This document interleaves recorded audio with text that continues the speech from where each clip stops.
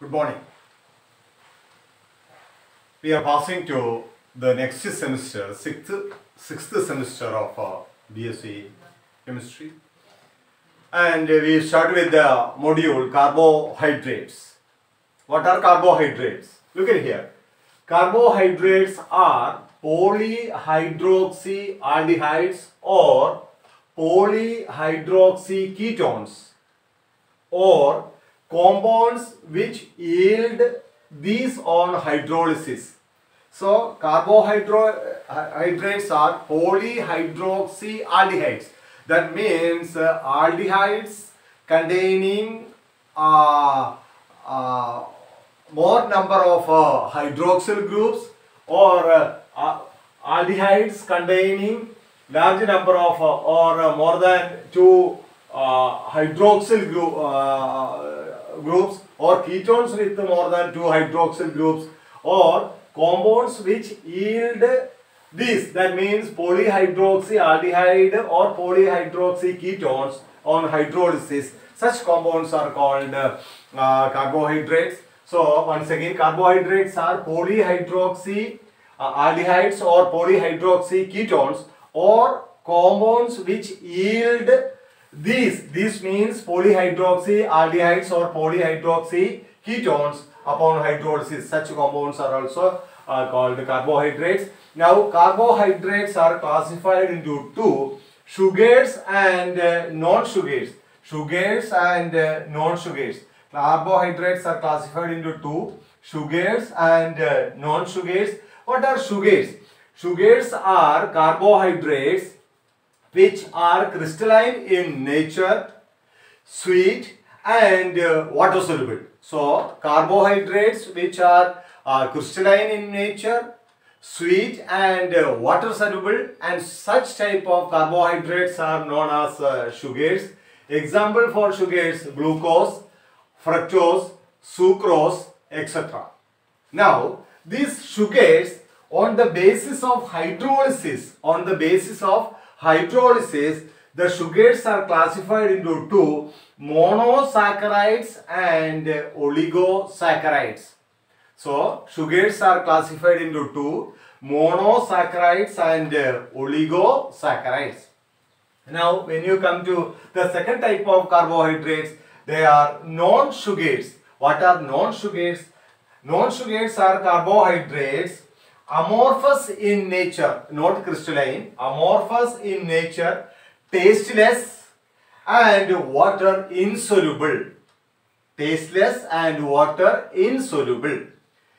Example is starch, cellulose, etc. These non-sugars are coming under polysaccharides. The non-sugars are coming under polysaccharides. So carbohydrates are polyhydroxyketones or polyhydroxyaldehydes. Carbohydrates are broadly classified into two: sugars and non-sugars. Sugars are crystalline, sweet, water-soluble substance. Example: sucrose, fructose, etc. And sugars are again classified into two: monosaccharides and oligosaccharides. The second classification of carbohydrate is non-sugars. Non-sugars means they are amorphous in nature, tasteless and water insoluble. Example is starch, cellulose, etc. These non-sugars are coming under polysaccharides.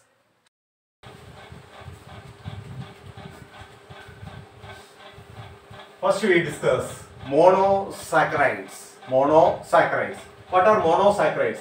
Monosaccharides are carbohydrates which cannot be hydrolyzed into simpler compounds. So monosaccharides are carbohydrates which cannot be hydrolyzed into simpler compounds. General formula of monosaccharide is CH2ON times. CH2ON times. Depending upon the number of carbon atoms N, it contains a monosaccharide is called a triose. That means it's very simple. If when n equal to 3,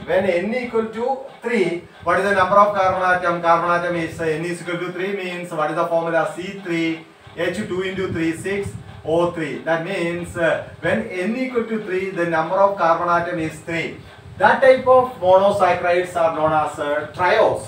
So when n equal to 3, the monosaccharide is known as triose, and when n is equal to 4, the number of carbon atom is 4, then the monosaccharide is known as tetrose. And when n equal to 5, what is the number of carbon atom? Number of carbon atom is 5. That means that type of monosaccharides are known as pentose. Similarly, when n equal to 6, the monosaccharide is known as hexose, etc. So, depending on the number of carbon atoms, the monosaccharides are called triose. That means when the number of carbon atom is 3, tetrose, number of carbon atom is 4, pentose, hexose, etc. Monosaccharides containing an aldehyde group are called aldose. Monosaccharides containing aldehyde group. I told you in the beginning, monosaccharides are carbohydrates. What are carbohydrates? Carbohydrates are polyhydroxy aldehyde or polyhydroxy ketone. Suppose if the monosaccharide is containing aldehyde group, if it is polyhydroxy aldehyde, then that type of monosaccharides are known as aldose, and if the monosaccharides are containing keto group, then they are known as ketose. So if the monosaccharide is containing aldehyde group, such monosaccharides are known as aldose. If the aldehyde is if the monosaccharide is containing keto groups, they are known as ketose. Now look at here, ribose. What is the formula? C5H10O5 is a aldopentose. What do you mean by aldopentose? Of course, the meaning is that pentose means there are 5 carbon atoms. 5 carbon monosaccharides are known as pentose. And what do you mean by aldose? That means this monosaccharide is containing aldehyde group. Aldehyde group is there and it contains 5 carbon atom. Now glucose, we know that what is the formula of glucose? C6H12O6. So what is the number of carbon atom? That is 6. That means what type of monosaccharide? That is hexose. And at the same time we can see that when we go through the structure of glucose, we can see that the glucose is containing aldehyde group. Okay, so it is known as aldohexose. And similarly, we know that fructose, the same formula C6H12O6. But what is the difference between glucose and fructose? The number of carbon atom is same. What is that? C6, of course, it is hexose. But we can see that the fructose is containing, instead of aldehyde group, the fructose is containing a keto group. There is a keto group present in the fructose. Therefore, fructose is a ketohexose. Keto means a ketone group is there in fructose, and hexose means it contains 6 carbon atoms.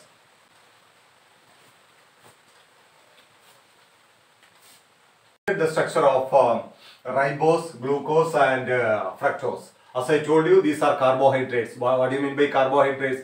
Polyhydroxy aldehyde or ketones. See, look at the number of hydroxyl group. 1, 2, 3, 4. Polyhydroxy, this one is aldehyde. Polyhydroxy aldehyde.